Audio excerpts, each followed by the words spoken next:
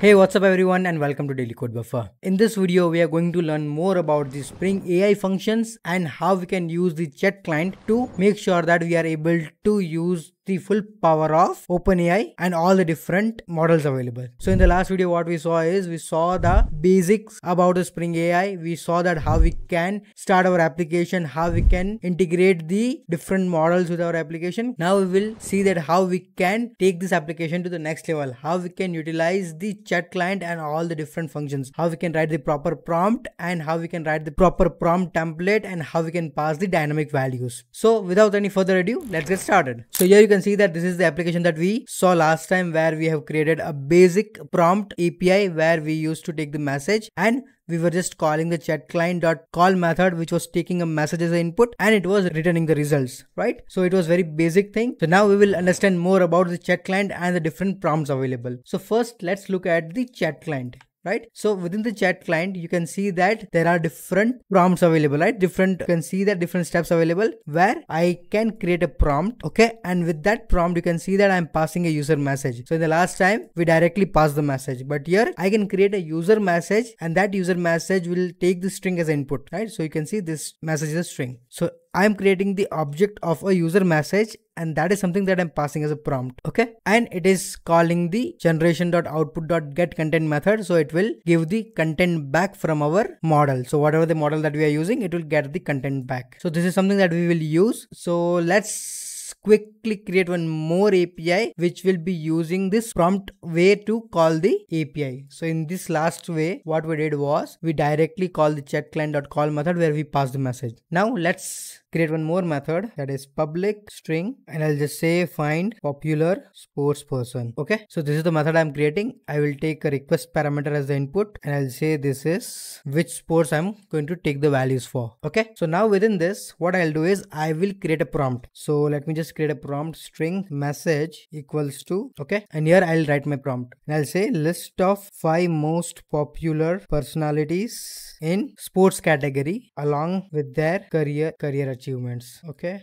and I'll also say show the details in the proper readable format. Okay, so you can see that this is my prompt now, and this is something that sports I want to make sure it is dynamic. I want to change whatever the sport that I'm passing. So I want top 5 personalities in this sports category which I am mentioning, and this is the prompt that I am giving. Okay, so what I'll do is with this now I will create a prompt template. So I'll just say prompt template equals to new prompt template and I'm going to pass message here. Okay, so this is my prompt template. Now within prompt I'll create a prompt out of that prompt template. So I'll just say prompt equals to template dot create, and here I'm going to pass that this is my key and whatever the value that I'm going to pass. So this is going to be your key and value combination, so it's going to be your map. So I'll just say map dot off, your key is sports and your value is also sports. Okay, so your prompt is created. Now I'm going to call the chat client. So I'll do return, I'll say chat client dot call, and here I'm going to pass my prompt rather than the message, and I'll say dot get result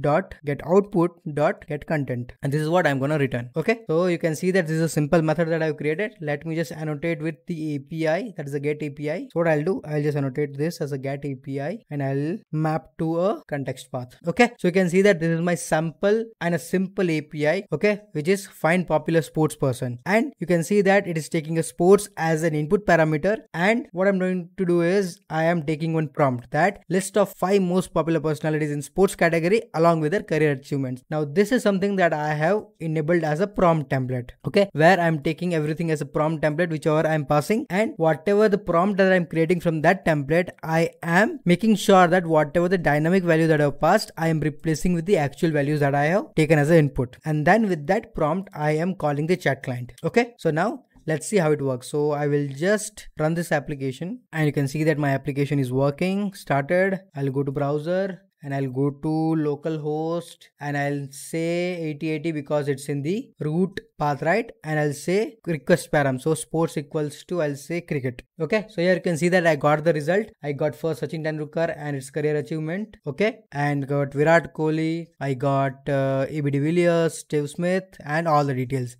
If I go with tennis, I'll get the details about the tennis. Okay, you can see that I'm getting details about the tennis. So you can see that with one prompt, I am passing the dynamic values and I'm able to create a proper prompt with a prompt template, and I'm going to generate the data from the GPT. Okay, so this is one of the way that I have used to get my data. Okay, now let's see one more way. The other way was that when we go to chat client, right? Currently you can see that we have passed the prompt, but when we go to call here, okay, you can see that I can get with the user message as well, right? Currently we pass the prompt, and within the prompt we pass the prompt template. But now let's see about how we can do using the user message. Now one more thing what you can do is, whenever this prompt template is there, right? This prompt template, you can see that I have only used here, but there might be cases where this particular template I can use multiple places, right? So what you can do at that time is, you can externalize this template. You can pass this template as a resource. So you can create a resource file and you can inject those resource files and you can use this as well. So that is also a way that we can use. It's a very simple thing that using the @value annotation we can add the or import the resources. So that's the same thing we will be using it. But before that, what we'll do is, now let's do one more category. Rather than just passing the prompt template, let me pass the user message. Okay, so what I'll do is I will just comment this out, okay, and I will do with the user message. So what I'll do, let me just do string user message equals to new user message, and within this what I'll do is, let me just, okay, so here I'll just use string.format. So I'll just use string.format here, and I'm going to pass the string here. So my string is this one. Okay, so this is my string and this is something that I want to replace. So rather than sports, I'll pass %s and I'm gonna pass sports category. Okay, something is wrong, let me just correct it. So this is string.format, so I'm just going to pass everything, and then this is sports. Okay, let me just correct this here. Okay, cool, right? So the error is, so let me just first correct this thing. So this is string.format and show this category, and we need as a user format. So this should be user message, right? It can be user message. So this error is solved. So this can be also as a message, because that's message is a interface, and you can also use as a variable. Okay, so this way you can do. So I have entirely added my prompt and I have dynamically passed the values that wherever I'm passing %s, it should be replaced with the sports, whatever the sports category that I want to use. Now I'm going to use the prompt again. So prompt equals to new prompt, and here I'm going to pass the user message. Okay, and then I'm going to call return chat client dot call.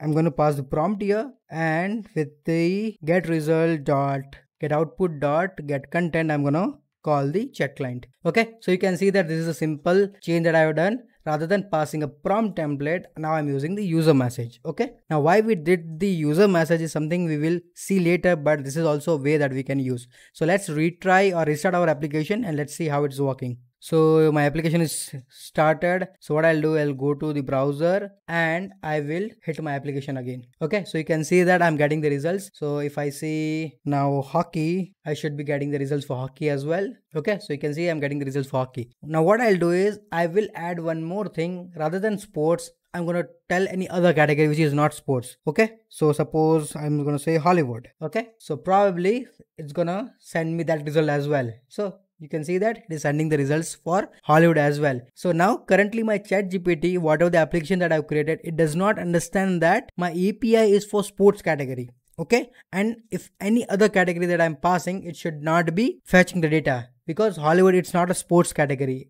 Should be only for sports category. So this is something that we can use using the system message as well. So let's modify our API to make sure that my API only works for the sports category and not for the any other category. So what I will do is, within the application, I will also add a system message. Okay, that it will understand my API, or my chat client will understand that, okay, what the system or what this system means, right? So what I'll do, I'll create a system message, okay, equals to new system message, and within this system message I will pass, I'll say your primary function is to share the information about the sports personalities, and I'll just say if someone asks about anything else, you can say you only share about sports category. Let me just correct my spellings. Okay, so you can see that this is a simple system message that I have given, that your primary function of calling the chat client is to only work for the sports category. If you are getting anything, just tell that this is not a sports category and I only work for sports category. Okay,